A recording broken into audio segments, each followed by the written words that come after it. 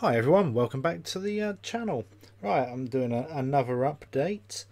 I have been working on this project. A lot of things have been quite unsuccessful. As I said in my previous video, I was going to put a smaller module in, which I did order up, and I semi-programmed up. I installed it. You can even probably see I cut the hole so I can program it while it's in the case. It decided not to work on me and not to program again, so okay, I threw that to one side and I ordered another one which didn't even manage to get into the box before it had exactly the same problem. So I was not having much luck with these, so I decided to keep with the original. It was a bit bigger, but now as you see it's actually installed and I've neatened the wires up a little bit. This one hanging off here is just the backlight. If I put that to ground, I don't know if that's going to come up. You can probably just see there's a blue black, the backlight. Eventually I may put that onto an input. I don't know yet, I haven't really given it much thought. Depends if after I've done this project I've got a spare input output. Operation is still the same. To adjust the temperature we do this, but I have added an extra feature. This is now a semi Amazon dot stroke Alexa compatible. As you see, it's switched on, so it's probably going to say it can't understand me now.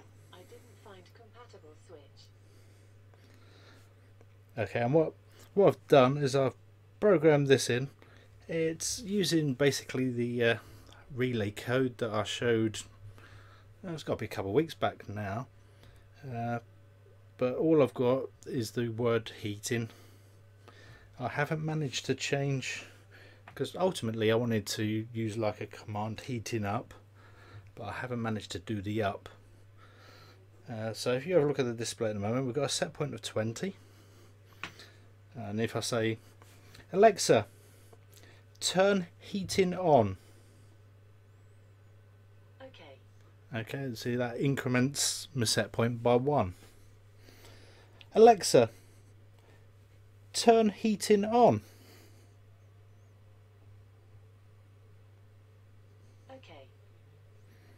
Okay, so it's added another one. Alexa, turn heating off. Okay. Hopefully you can actually hear what she's saying. She's not very loud at the moment. Alexa, turn heating off. Okay. So let's move that to one side. So like I said, the only thing I haven't changed, I can't seem to find out where the on stroke off is. I think probably to do that you'd need to sign up for a developer's license or something. So it's not quite as I'd like it. It is operational. You just need to know what to say. The next step will be, I mean, like I said before, I could either put a relay in here, but I think probably little module, i.e. one of these, probably not these, these gave me grief, but one of these with a relay, you know, either connected where your existing thermostat is, or actually connected inside your boiler maybe, I don't know, or your heating system, whatever you use. This can obviously talk to this, and the Amazon device, I have to watch what I say, otherwise I'll activate it. The Amazon device can talk to this. I could do multiple units of these and have these anywhere around, either battery powered or even just plug in as they are now, and just plugged into a phone charger, and just basically controlling my heating with these. Okay, but I don't know where I'm going to go next on the project. Like I said, I'll either be putting relays in here, which I don't think I'll do. What I'll probably do is a relay module here, so this controls this remotely over my local Wi-Fi.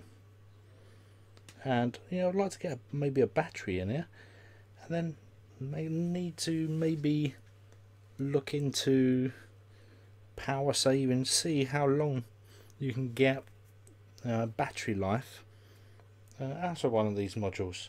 I don't think the display is going to take much, but the Wi-Fi part may be quite current, shall I say, sucking. So right, we'll see how we get on. Okay, many thanks for watching. Hope you enjoyed this update.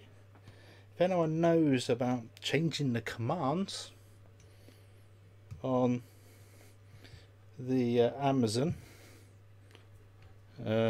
using the WeMOS code, or if they know of another code maybe that you can use with the Arduino, maybe we could look into that. Maybe there's something out there that's a bit more flexible.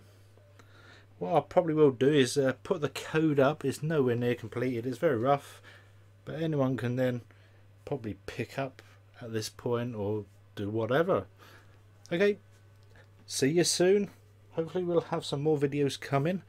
It's been a hectic couple of weeks.